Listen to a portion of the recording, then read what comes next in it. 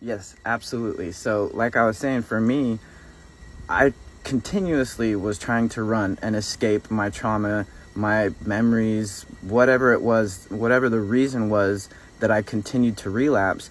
And I realized that my addiction wasn't geographical.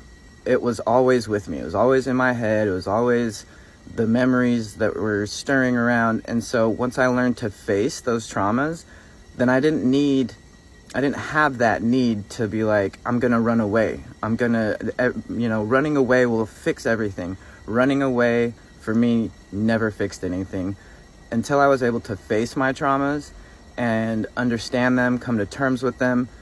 Then I could confront them wherever I was, whether I was in jail or in one of the, Caribbean's top destination vacation spots. Like, I could confront them wherever I want, whether there's snow or sunshine, and being able to say, hey, I can face this today, that was just so much weight off my shoulders. And it continued the process of growth, of being able to understand myself and understand how my addiction works and what I need to do to stay away from that addiction, not geographically, but mentally. So I hope this helps somebody. That's it for me. Peace, love, and until next time.